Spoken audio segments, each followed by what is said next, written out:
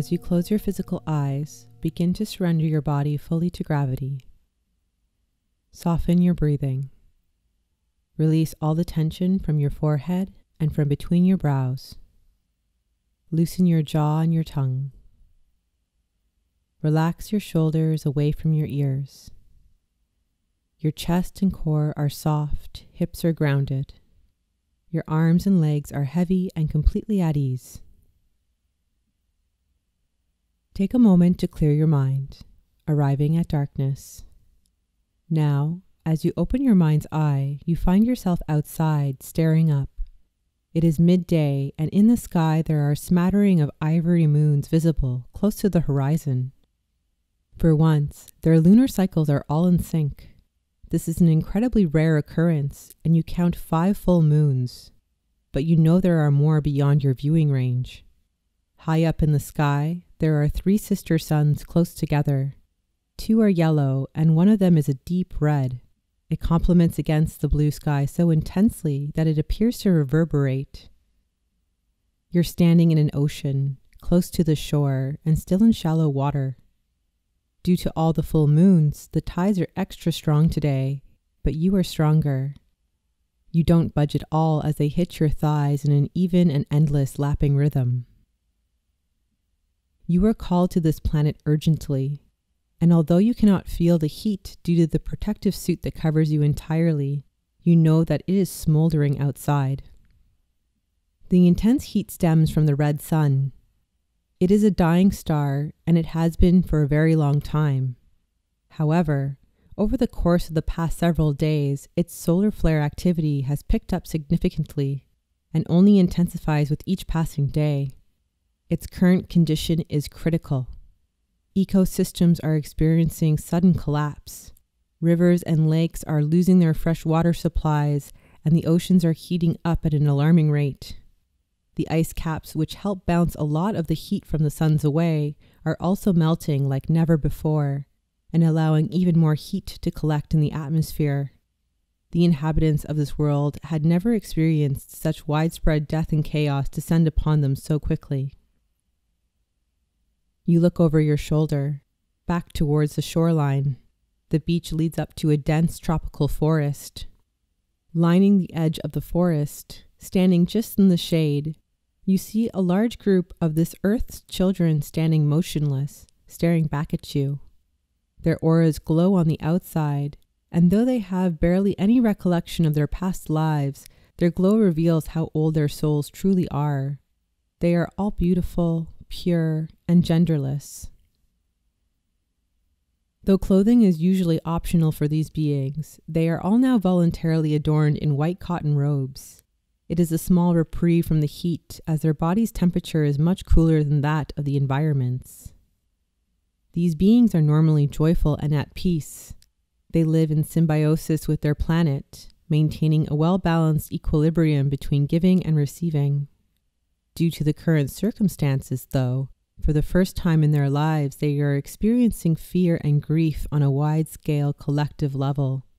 This shift in their energy is dark and palpable to you. It breaks your heart. Though they all know who you are, it was not them who called you here, but this planet. This earth is old and sentient. All conscious beings living on the celestial body were birthed from deep within it. You swivel your head back towards the ocean, and your hand finds its way to your chest, but oh, the prism that hangs there lies underneath your protective suit. You are tied to this prism intimately. It amplifies your folding ability and can open portals even without your presence. You have sent it out and called it back many times to aid others. Your prism is a powerful tool, but like all things, it also has its limits. In the past, before your homeworld was destroyed, teams of Orime easily moved planets together, combining their strength and ability. They didn't see their planet's destruction coming, though, and only those who were off of it while it happened survived. You are few now and scattered across the universe. You feel someone gently pat the side of your torso before you hear them over the ocean. You lift your arm and look under it. One of the younger children had escaped the group. The waves pelt at them. As they hold onto your statuesque self in support with one hand, they offer you a yellow lotus flower in the other. It is filled with healing nectar. The heat from the 3 direct suns is so intense, though, that the edges of the lotus flower are shriveling up. The young one is also burning. You spot a clearing in the forest line, and quickly you grab them and fold to it. You're at the edge of the tropical forest with all the others now. You kneel down to meet the young one at their level. Their exposed skin is severely burned. Immediately, you take the lotus flower from their blistering hand. With your free hand, you gently cup the base of their skull, coaxing their head back. In a swift motion, you bring the lotus flower up to their lips and feed the nectar to them. It takes several moments, but the burns and blisters begin to fade. You look up from the young one. Everyone is staring at you with a strange mixture of hope and sadness in their eyes.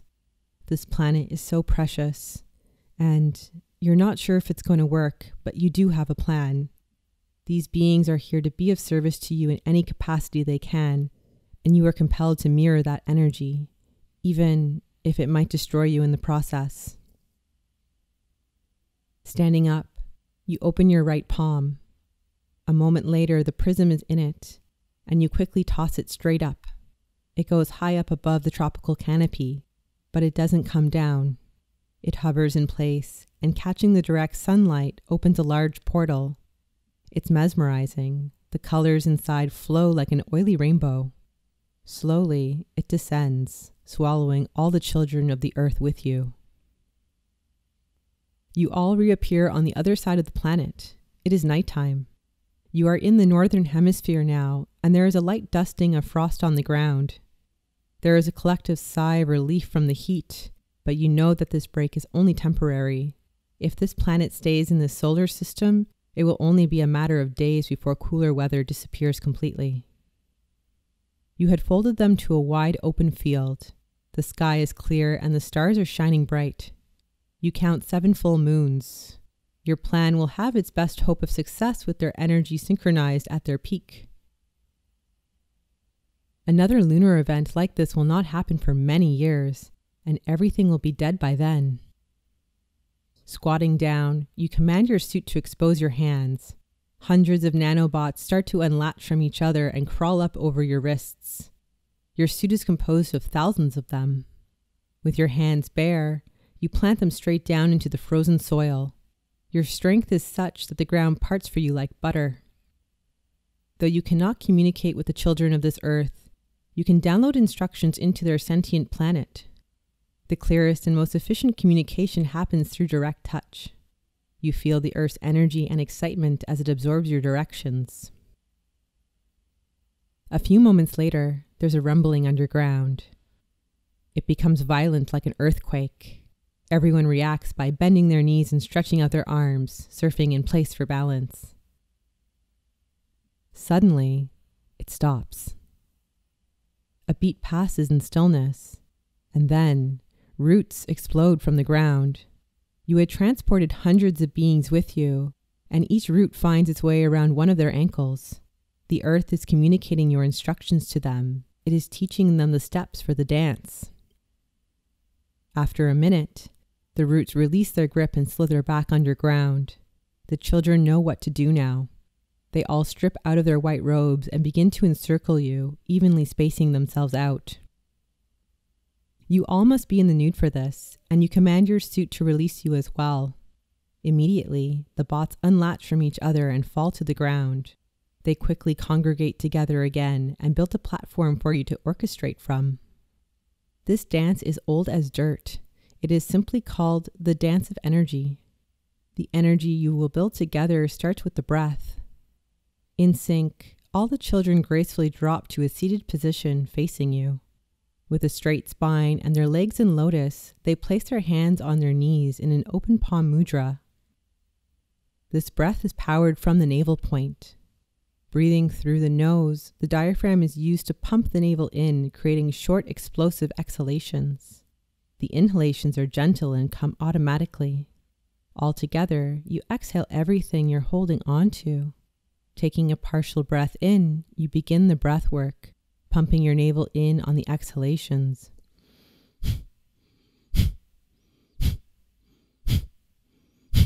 The fiery breath is slow to start, but as the children become accustomed to it, the speed and intensity picks up.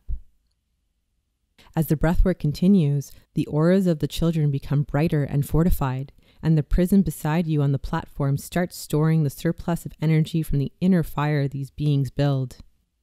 The fiery breath slowly comes to a stop, and the brightly glowing beings stand once again and begin dancing. Guided by your instructions through their mother, they take to the dance expertly as though they had been practicing for years. As the energy continues to build from the dance and collects in the prism, you stay still and seated.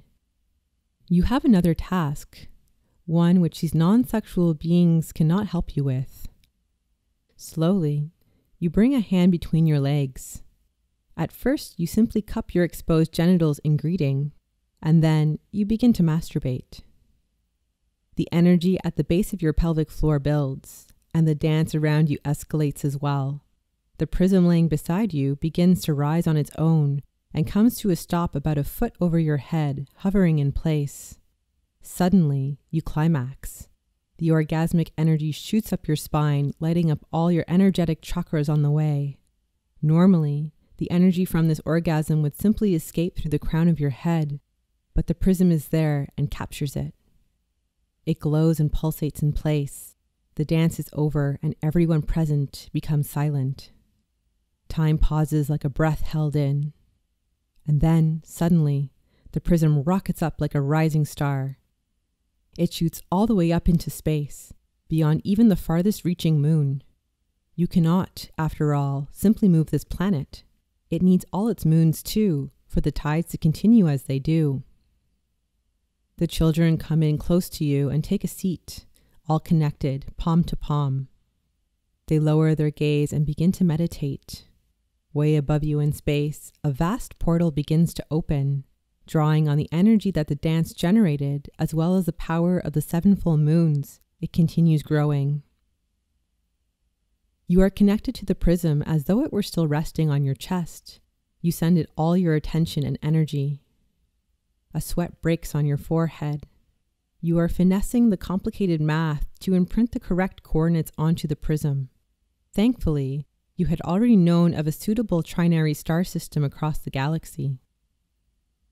The portal way over you begins to slow down in its expansion. You push on, sending it every ounce of energy you have. Your entire body shakes with effort. Then, the portal stops expanding altogether and begins to wobble unevenly. It isn't big enough yet, and what you had feared begins to manifest. Starting at the base of your spine, you feel a black hole inside you opening up. Your plan is failing. This black hole will eat you alive. You are beyond your edge, holding on to your connection to the portal by threads. Your brow is deeply furrowed, and tears of anguish stream down your face. As your energy leaves you, the black hole inside you grows. A hand comes to rest on your shoulder, and your bleary eyes snap open. Turning your head, you meet a set of lilac eyes, large and full of concern. Your spirits lift instantly. Another Oru has arrived. Her beautiful face is framed by wild seafoam locks that cascade down in waves to her waist. She extends her free arm, palm open. Her own prism rests in it, and you can feel its immense power ripple out. You don't know how she managed to imbue so much energy into it, but you don't have time to ask. Her prism lifts from her open palm and shoots off into space to meet with your own. Moments later, you feel the prisms connect, and the portal immediately stabilizes. It begins to expand faster and more fortified than ever. The Oru had removed her helmet, but she still wears a masterful suit made by one of the last creators currently in physical form. From a hidden pocket, she pulls out an energizing bean and feeds it to you directly. She throws you a wink and a smile before moving her hand off your shoulder and intertwining it with your own.